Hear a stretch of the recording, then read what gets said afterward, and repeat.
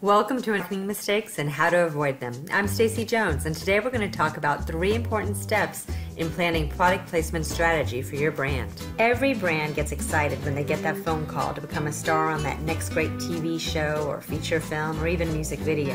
Unfortunately, time is truly of the essence, and if you don't have a product placement strategy plan in place already to seize that golden opportunity, your brand's going to be left in the dust.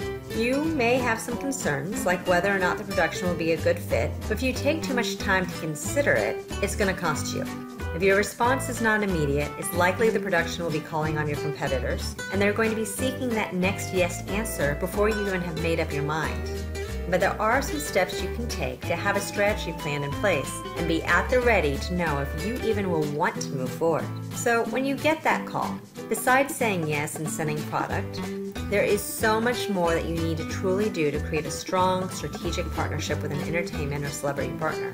But these first 3 steps are the absolute base to the program that you'll be building if you get a hurry up, are you interested in this opportunity phone call. To start, the very first thing you need to decide is how your brand's going to be seen on screen. Ask yourself and your team, how do you want the placement to paint the picture of your brand? Are there specific usages that would be ideal? What do you want to make sure is not inferred about your brand?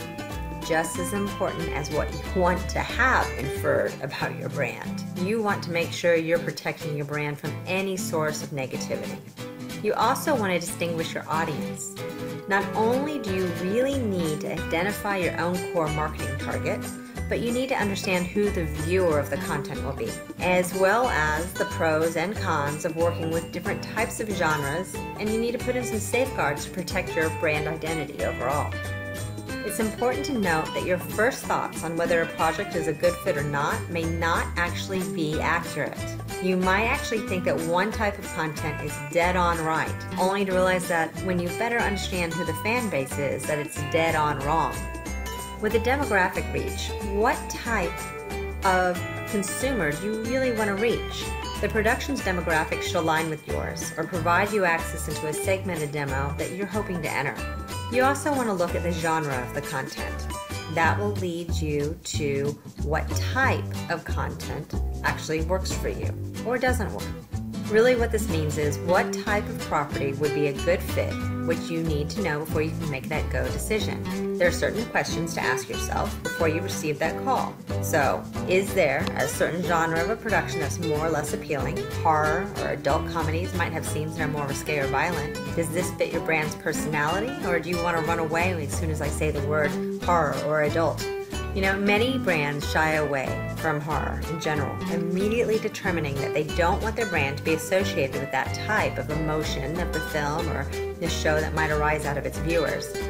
However, there's actually some studies, and I'll go on into this about how horror actually impacts people, but it causes people to grab on to the brands and the scenes that they see, and studies are showing that people actually have a higher affinity to brands that they see in horror films when they're scared, and it tends to be among the most rewarding investments, as consumers are way more likely to develop an attachment and remember the brands that they see when they have a heightened state of emotion. So it might be time to get over the scariness of horror if the usage is right.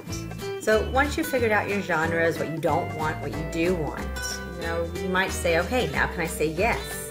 Only once you have all the information defined clearly in your mind can you respond.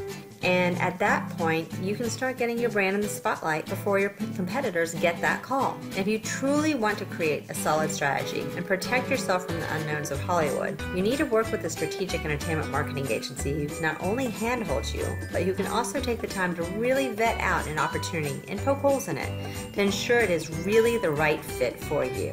The benefit is that an agency with know-how will also help you know how to best add in additional bonuses you might never have asked for before from the production. I hope it was helpful and really would appreciate it if you would share any feedback. And as always, if you need a little or a lot of help, my agency, Hollywood Branded, is here to lend a hand.